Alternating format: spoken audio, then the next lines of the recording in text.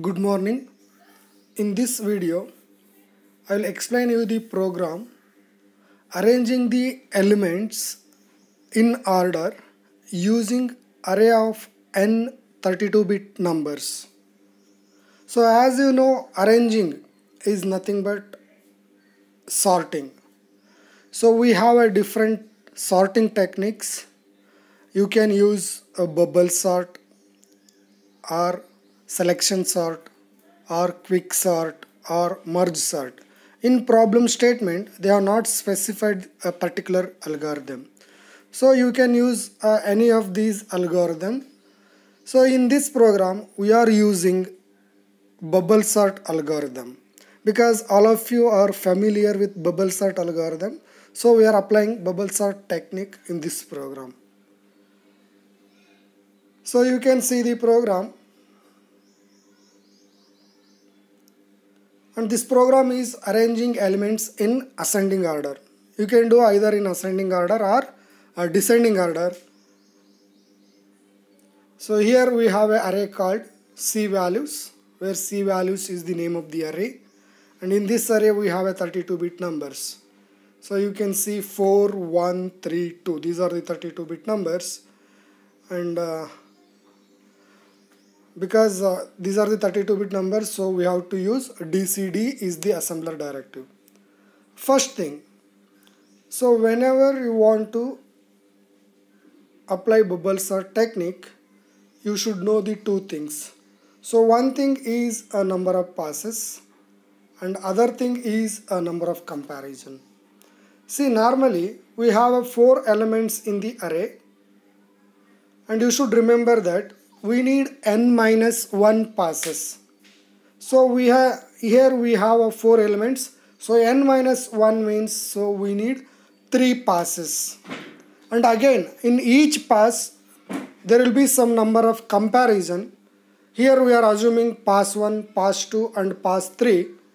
So in pass 1 there will be n minus 1 comparison, means 3 comparison. In pass 2 there will be n minus 2 comparison, nothing but 2 comparison, and in pass 3 there will be n minus 3 comparison, that is nothing but 1 comparison. So we have to find out this first, number of passes and then number of comparison. Then how that logic works, bubble sort logic works. Here this is the given array.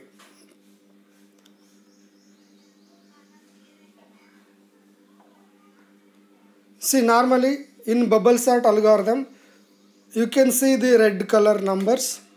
So first, initially in pass 1, you can see the pass 1. In pass 1 we have 3 comparison. First comparison is 4 and 1. Second comparison is 4 and 3. And third comparison is 4 and 2. So when you compare first comparison 4 and 1, you need to check the condition. If first element is greater than second element, then you have to swap the number. See, 4 is greater than 1, so we need to swap 1 and 4. Then second comparison is second and third element, that is 4 and 3. Again condition is same, 4 is greater than 3, then you need to swap 4 and 3. Then third comparison is 4 and 2. Then again 4 is greater than 2, then you need to swap the elements. So this ends the pass 1.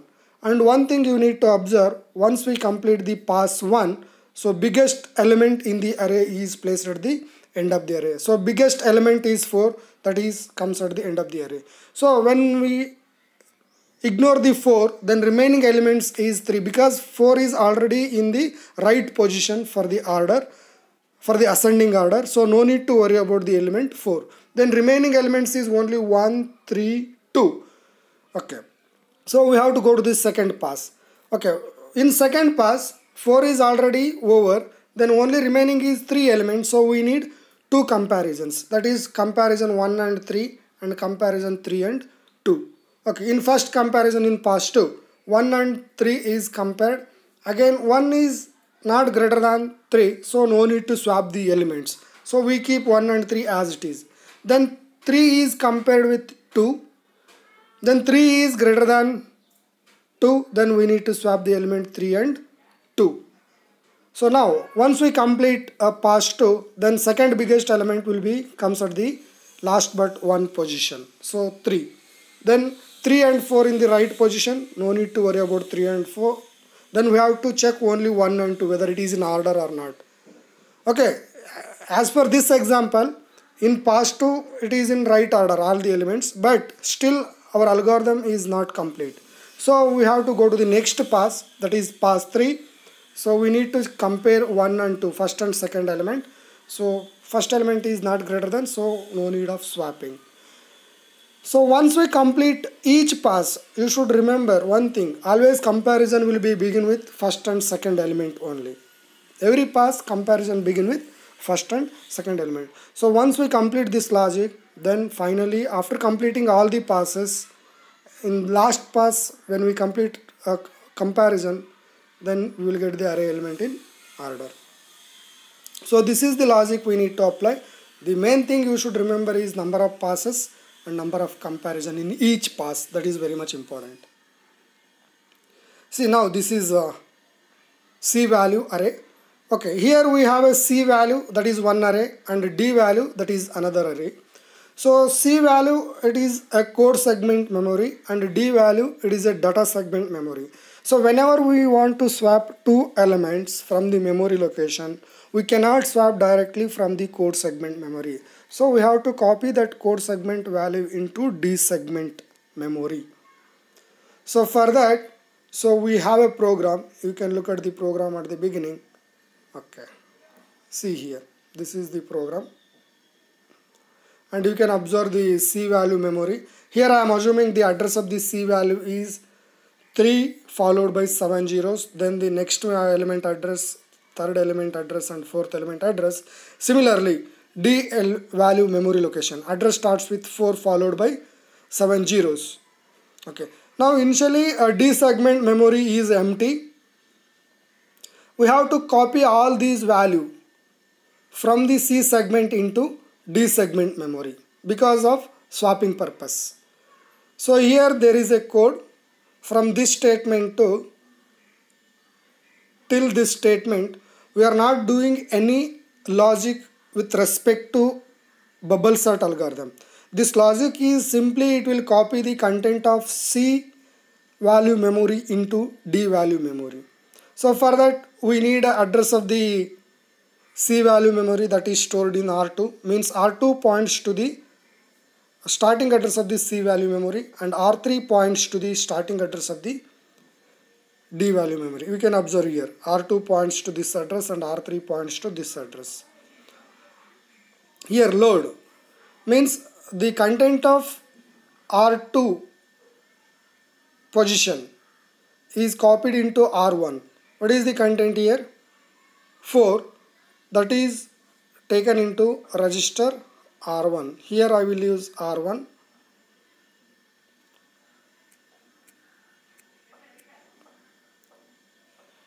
And value is 4. So you will get that first value, first element in R1 register, and next statement is the same number is stored here. Store the content of R1 into the memory location who is pointed by R3. The R3 points to this memory, that value is stored here. Okay. Then see, once you copy the first element which is pointed by R2, then that particular address is incremented by 4 bytes, means this will points to next location.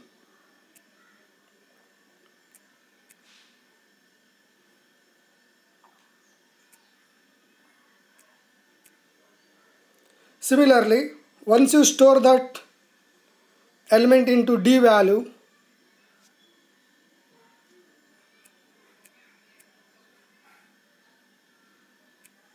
R3 points to the next address after copying the first element and storing it.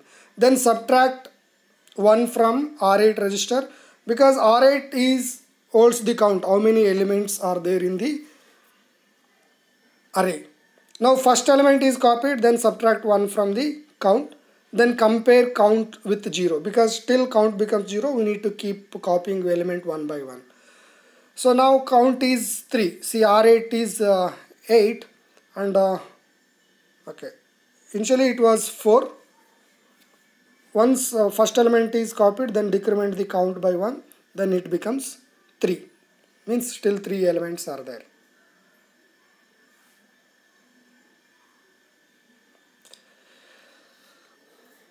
Then 3 is compared with 0. 3 is equal. It will check the condition not equal. 3 is not equal to 0. As condition is true, control goes to the label loop 0. Again, same procedure. It will copy the second element and it will store it in the D value memory. Similarly, it will copy third element and it will store. Like this, it keeps going. So first 4 is copied, then 1 is copied, then 3 is copied, then 2 is copied. See, after copying all the elements from the C value to D value, R8 becomes 0. Because every time you are decrementing content by 1. So finally all elements, when we copy all elements, then R8 value becomes 0. Then this condition fails. Because 0 is compared with 0 and it will check the condition not equal. But as for here, R8 is equal to 0, this condition fails, then control goes to the next statement. Now you can observe, in this program, I am reserving R4 register is for the number of passes and R5 register is for the number of comparison. Just you can observe here, where R4 is a number of passes and R5 is number of comparison. Okay, as for this example, how many passes were required? 3 passes. So directly I will take the value 3 into R4 register. Then how many comparisons we required? In pass 1, again same number of comparison in pass 1, that is 3 only, n-1 comparison. So here I will take 3 passes in R4 register and same value is copied into R5. Because number of comparison in pass 1 will be same as number of passes.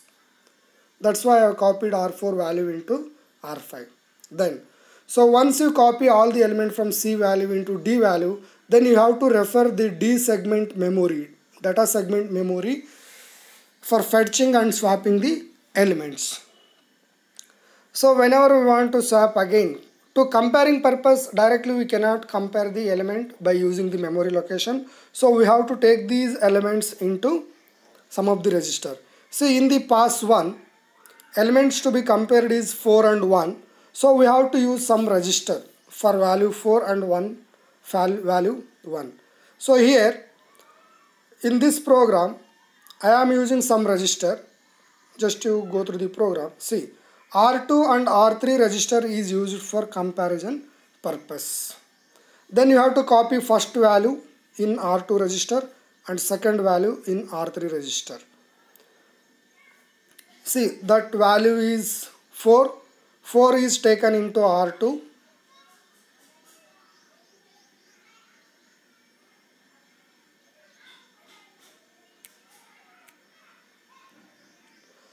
And 1 is taken into R3. Because first in the pass 1, first comparison is between 4 and 1. So we have to take 4 in R2 register and 3 in R3 register. Okay. Now elements are compared. Then after comparing, it will check the condition. BLS, branch if less than or same. Already we have discussed this in a previous program, that is finding the largest or smallest element.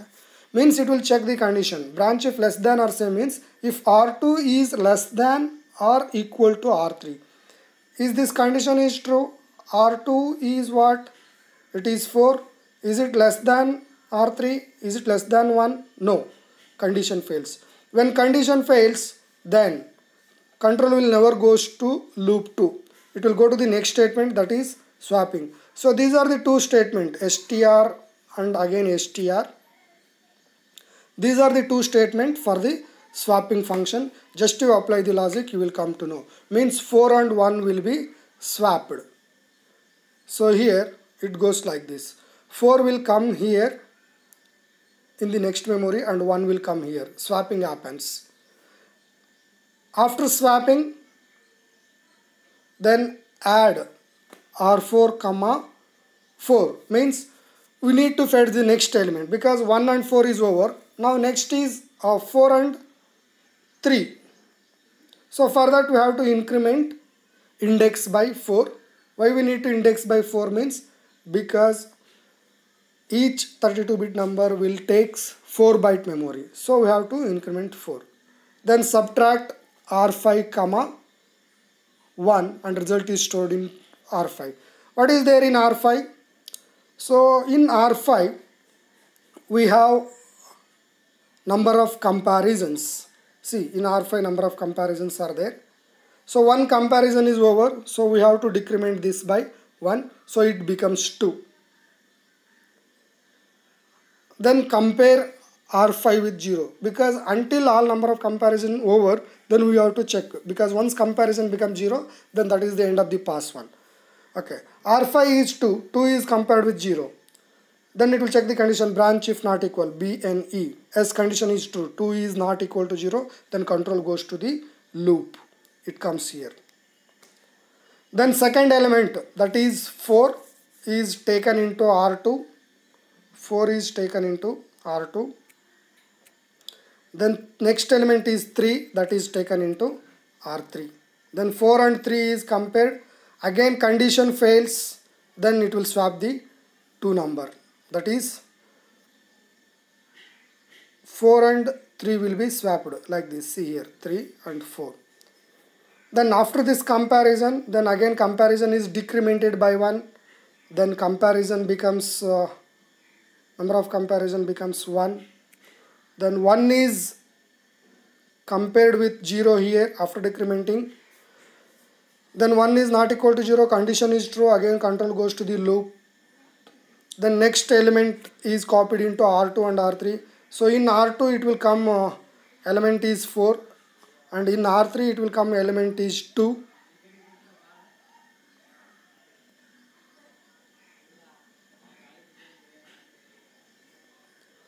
Then 4 and 2 is compared and again condition 4 is less than or same, no control, condition is false, then again it will swap the elements. So once you swap the elements, so 4 and 2 will swap, then 4 will come at the last. Then comparison is decremented by 1 again, then comparison becomes 0. Now this particular pass, in pass 1 all the comparison is over. Then it will check the condition R5 with 0. Now is R5 is not 0? No, condition fails, it is 0. Now, okay, once all comparison over in pass 1, then we should decrement the number of passes by 1 because R4 holds the number of passes. So now here R4 holds the number of passes and this is decremented by 1. Then it becomes 2. Means still 2 passes are there. Okay.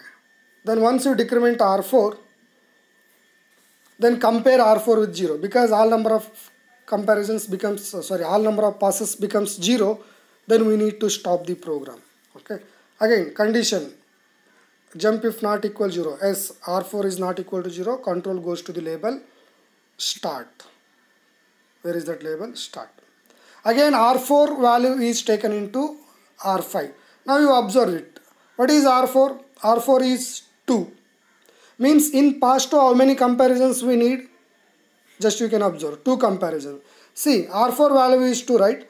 But in pass 2 we need 2 comparison, but we have to copy this value into R5 because R5 is reserved for the comparison. If you take the same value here to here, then it will become number of comparison in the next pass. That is the logic, it is applied for every time, means for all the passes. So again this becomes 2. Now you got 2 comparison in the second pass. The meaning of R4 equal to 2 and R5 equal to 2 means it is in second pass, then 2 number of comparisons. That is the meaning.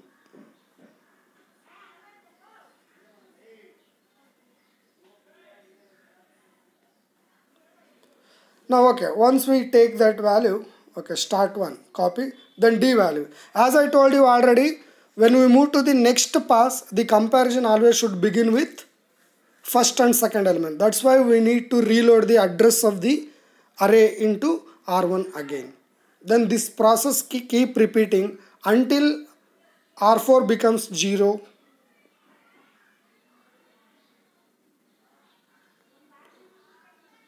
and R2 becomes 0. Once all number of passes is over and all number of comparison is over, then that is the end of the logic. Then finally we can look at the sorted elements in the D segment memory. This will be the sorted elements. It will be available in the D segment memory. Thank you.